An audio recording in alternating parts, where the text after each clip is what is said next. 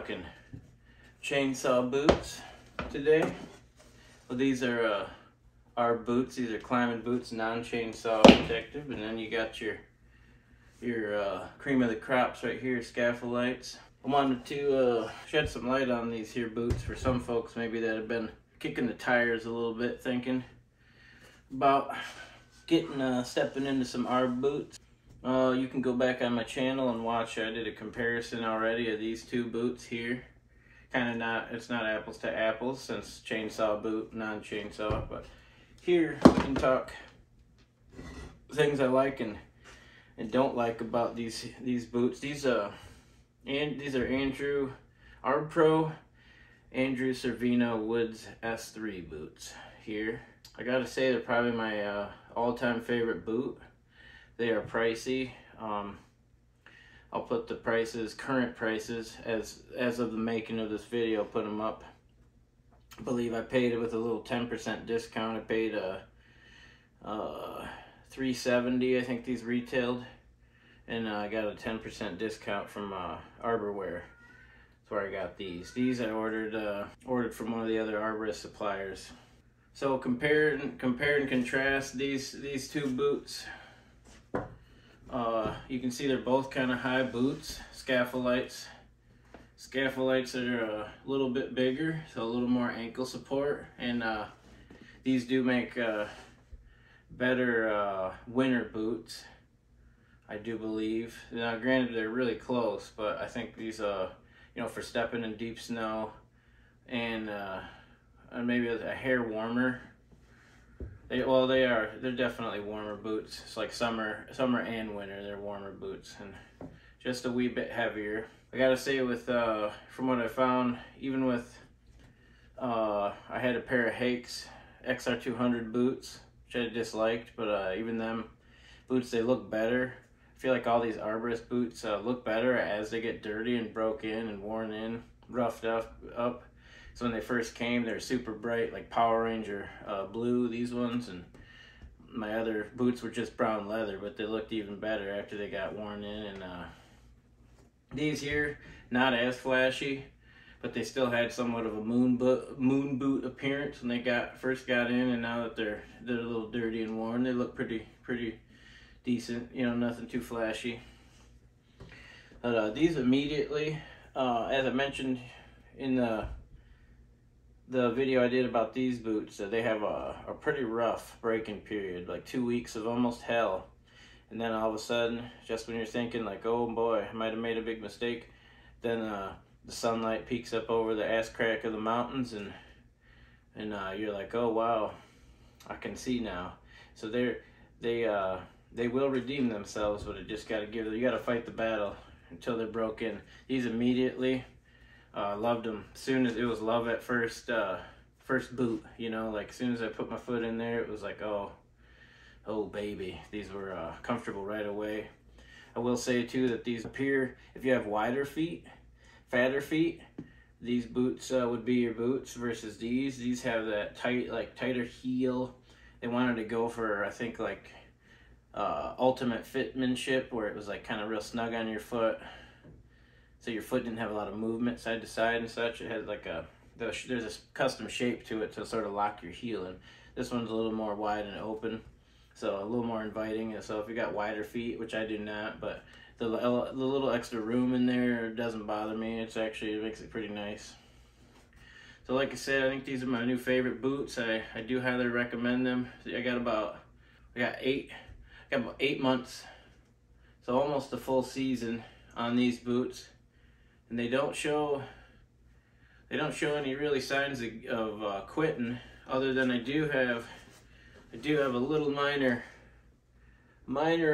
sole separation going on there, but it doesn't appear to yet be an issue, and I think I can mend that with a little bit of glue. But I mean, all these soles on a lot of these boots that's how they are. They're glued on. If you look at the actual boot itself, there's really no signs. There's a little bit of like some chainsaw roughage on the back there, but these things they're extremely waterproof. and they're more tolerable in the summer versus the Scafell LITES, but they also are pretty good in the winter. I did dabble a little bit in coming out of winter is when I got them, so I did get into some snow with them, and they were pretty good, I gotta admit. But these so I do believe I'm gonna run these guys during the summer, spring and fall months, and then I'm gonna kick back over to these guys for winter. These have kind of bumped them out of the top spot.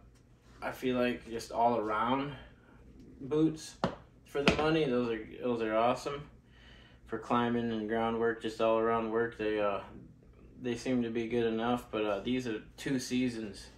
This is 2 seasons on these boots here, and the soles just barely starting to come apart on that guy. And then look at the boot.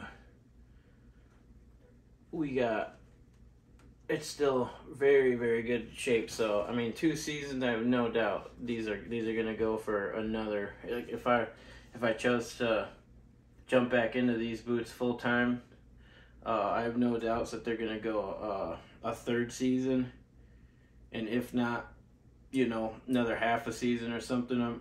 I'm sure at that point they'd be pretty. The sides would have to be pretty rough. But I mean, you can see a 3rd season we could get out of these boots, just for judging by, because they're in very good shape. And these definitely strike me as going 2 seasons easy, but the sole separation does concern me a little bit. I ain't gonna lie, but both of them still extremely waterproof, like I mentioned. But these ones, I think about a nice, good 8 to 10 hour day, pushing 10 hours in a very rainy day before, and I just they never took on water, but like they just started to like absorb it into my into the inside of the boot. And I had a white pair of socks on, and I started to get on the top of my foot.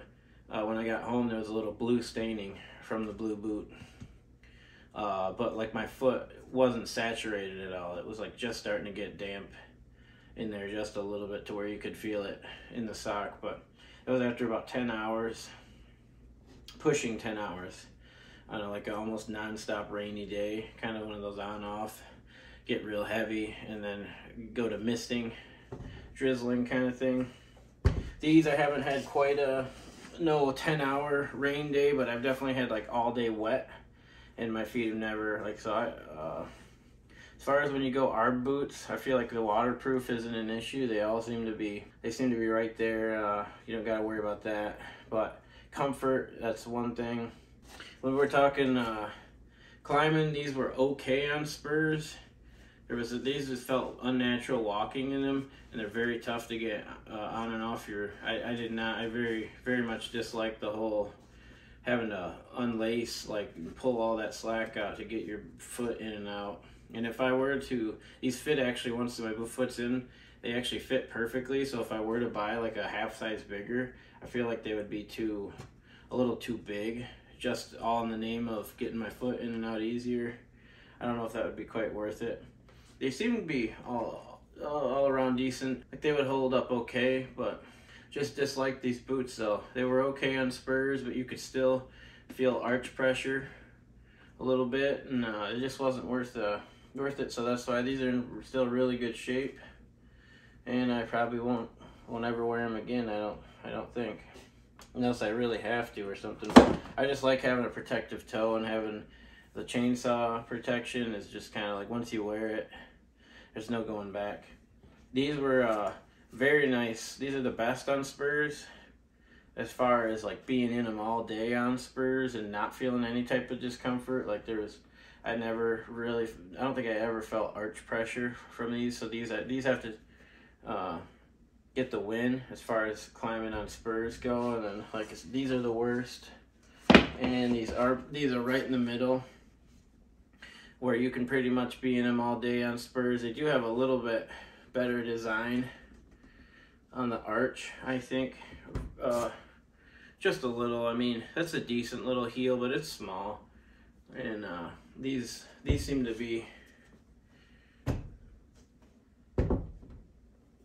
these seem to be a little better designed for it. But that being said, I have at times certain positions, if I'm maybe waiting on the crane to come back, I could start, if I just stay there in one spot, I started to feel the arch pressure in these. Not nothing terrible like some of the cheap boots you can buy, like Walmart boots, or even some of the Timberland boots. I've had those will. Shut up, kitty. Some of those Timberlands, even you'll get some really wicked arch pressure, and these like all around though, and I just love them. They're comfortable, and they seem like they're, you know, they pay for themselves. First couple days you wear them, so you make your money back, and so really it's.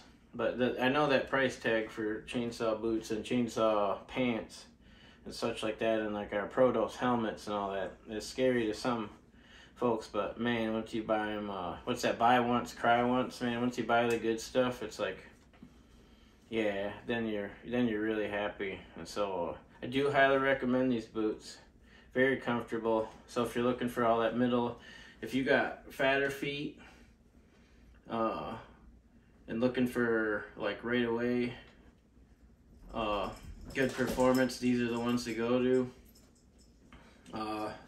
But like I said, 8 months, showing a little bit of extra sole wear. So that's going to be a little bit of a concern. And we got 2 seasons on these, which is almost 24. I mean, you know, not full 12 months, but I guess so we'd be at 20 something, 22 months maybe on these boots, and we're rocking like still. So I got really damn cat's messing up the video. I'm really getting my money's worth out of these boots, so I hope that's informative to some, at least, maybe considering these types of boots that haven't yet. That you really can't go wrong with the chainsaw boots. They seem to be, as far as for rugged, like rugged, woodsy, stump riddled terrain. They're like, they got that bulletproof, like tank like confidence and sturdy, rigid kind of feel to them. Rugged and tough. And climbing, they're really good. I think there are those folks that do like the quicker nimbleness of these, like boots like these, but there's not much of a difference to me. And then as far as the sole, like they claim that these grip branches better and such, I don't think I would say the difference is really negligible. Like there really isn't much of a difference between like these or those. So all around, I prune and do removals with either of these boots. And you can move a little better with these boots versus those. So I guess it's up to the individual to weigh that decision, what they're looking for. I hope I explained, I guess, some of the features. Both are very. So one of my favorite things about them, both are so easy to put your foot in and out of because they open so wide. You just step into them. You don't even have to really hold the boot. You just step in, especially these ones. These Scafell LITES, they open up very well. Well, thanks for stopping by my vacation house and hanging out, listening to me ramble about boots. But it's an important topic to me. I like to share stuff like this for some of the folks that wonder about some of our arborist gear. So thanks for watching. I appreciate every one of you.